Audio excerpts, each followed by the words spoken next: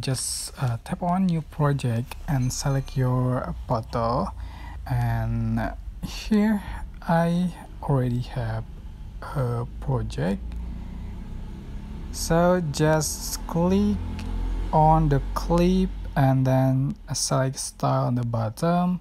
So here's the animation option. You can select this one for JP animation or dreamy enemy with cat, and then the muscle man.